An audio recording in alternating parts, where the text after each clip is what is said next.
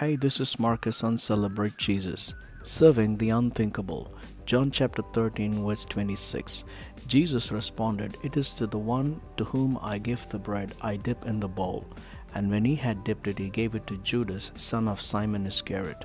Network connections can land us to anything unthinkable in the World Wide Web. It is rightly called so. If you're caught, you're trapped for sure. Judas got himself caught to the wrong web of life and invoked destruction upon himself. To the most personal question asked upon instigation of Peter, John got him an answer. Jesus showed to the rest of the men the betrayer. Jesus made a symbolic response by dipping the bread in the bowl and handed it over to Judas Iscariot.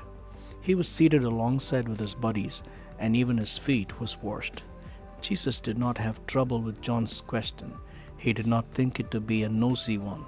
Jesus promptly answered with his actions, but how well did the curious disciples understood it is still a question of concern. How can I serve unthinkably? Serving should be spontaneous. It should not be induced or forced upon. It should be voluntary, and the beneficiaries cannot be chosen based on our biases and opinions. What do I do? Be like Jesus.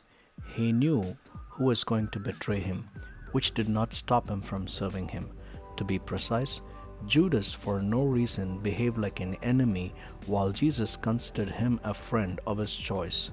We need to ask ourselves, can we serve genuinely and selflessly even if our ego is crushed?